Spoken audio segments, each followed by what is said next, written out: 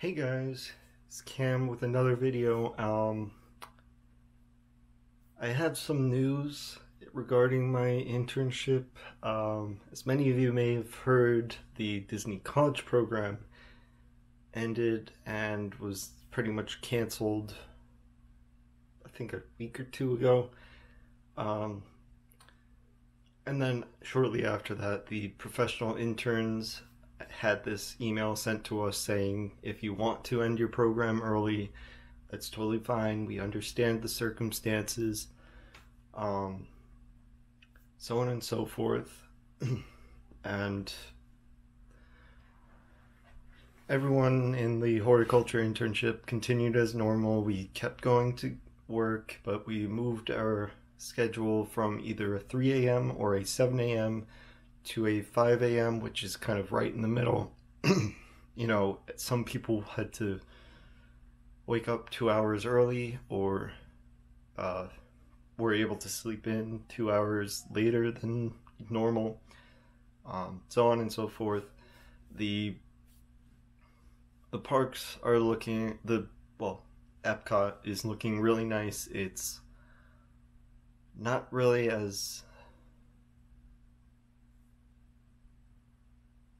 they're not really as focused right now with keeping it as like guest ready as possible. Right now they're actually keeping the watering schedule just higher on the list of demands and to-do lists for the individuals, and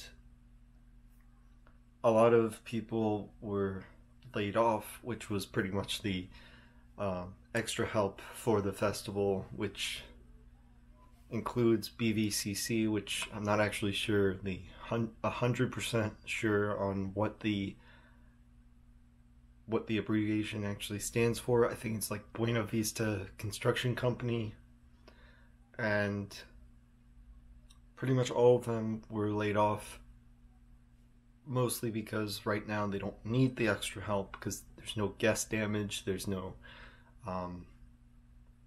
right now there's no real reason to worry about what's looking good for the guests, I mean. And with everything that's going on, they've pretty much, the only people that are working in the parks right now is the horticulture team and the security team. And there's also a whole bunch of people coming in and doing like a deep clean.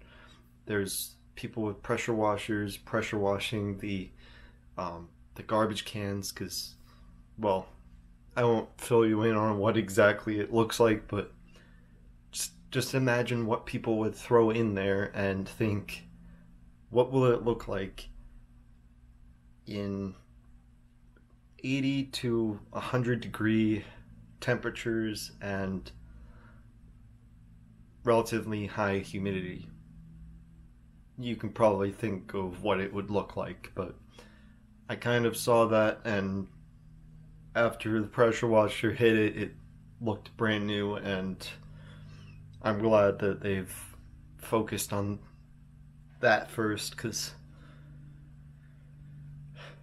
that's kind of one of the dirtiest parts of the park, as much as they would probably hate to admit it. The garbage cans are pretty filthy, and there's like two different garbage cans, and with that, a lot of the times it is those two garbage cans, which is recycling and garbage.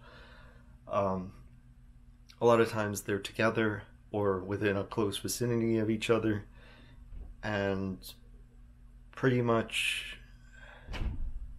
I think it's like 100 paces between each one, so you can probably imagine if you were to walk the entirety of Epcot with shortcuts and like all the different cutoffs and like sections that are not in a straight circle or straight line, you can probably imagine how many garbage cans and recycling bins there are.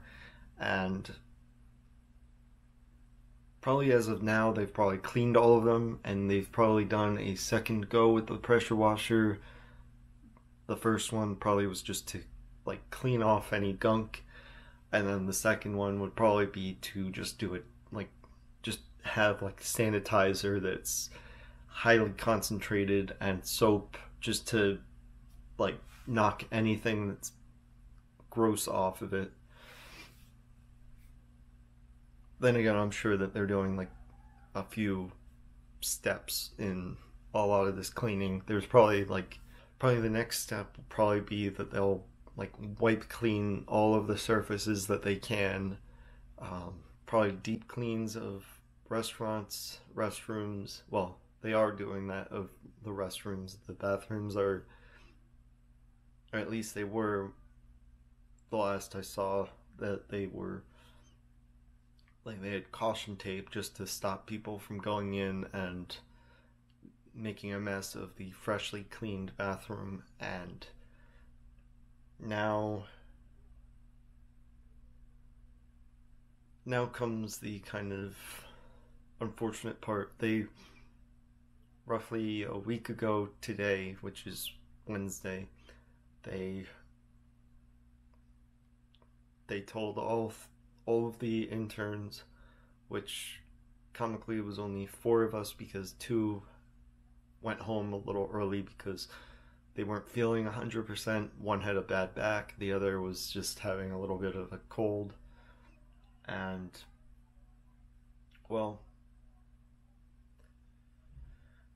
they called us, had a meeting with us, and they were pretty much saying, unfortunately, due to the circumstances, we have to lay you off, and we're giving you rehire status, which I think pretty much means that if I apply to anything, they'll pretty much see that I completed a program, even though I technically didn't, because another part of my program was actually giving tours, and I believe only 2 of the interns out of the 6 of us gave a tour.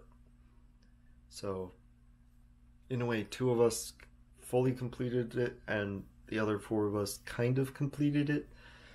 Anyways, I have no hard feelings about it. It makes sense due to the circumstances, and I'm sure that there's a good reason that they had to do such a big layoff for this situation.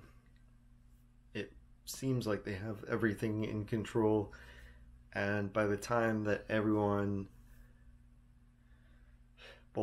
everything clears up, the guests are able to go back in, I'm sure everything will look as good, if not better, than it did when the parks had to unfortunately close due to these circumstances. And in a way, that's the end of my horticulture intern adventure, at least until I applied to do something else, or I end up going to some other area of Disney. Who knows? I can't really know for certain. They don't really have many jobs posted yet, so who knows what will come of the future.